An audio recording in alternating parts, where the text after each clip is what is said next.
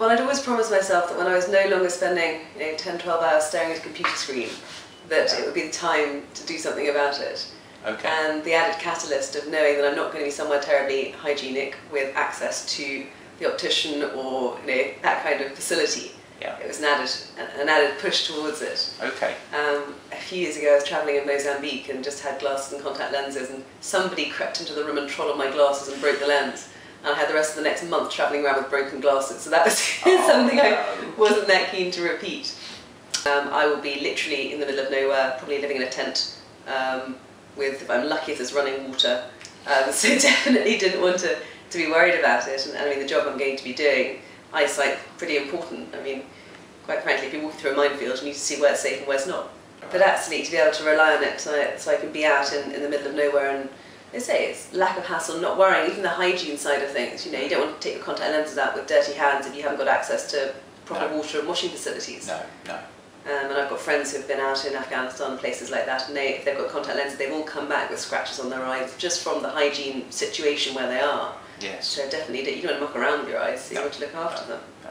And I lived just down the road, so I was very familiar with the clinic, having just walked past it. So that name sprang to mind when I sort of got into my head it was going to be something to do. So obviously went online, as we all do, looked at various reviews, looked at people's experiences. When all the pop-up ads for the, do this for £3.50 came up, thought, well, that's not really something you want to deal with when it's your eyes.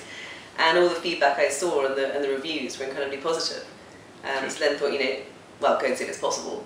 So come down here and get talked through it, and all went from there. It's rather nice just having everything happen so easily.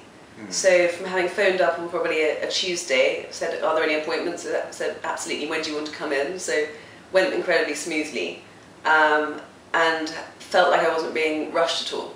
Felt like I could ask the stupid questions, and that was fine. Yeah. And again, being able to book it, I'm quite a decisive person, so when I decided to do it, right, absolutely, go ahead. So I was here having operations a week later. So that was great. Imagine it would be, okay, now schedule it forward, do I have enough time? But it happened so fast.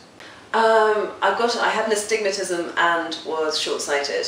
So one eye was about -3, one was about -3.75. So enough that I could get around without bumping into things, but I would happily ignore a friend on the other side of the road, that kind of thing. And what is your prescription now? I think now one eye is sort of 20/20, whatever the technical term is, and the other I think is about -0.5. So in real terms, I'm probably as good as I was with contact lenses, or better than I was before.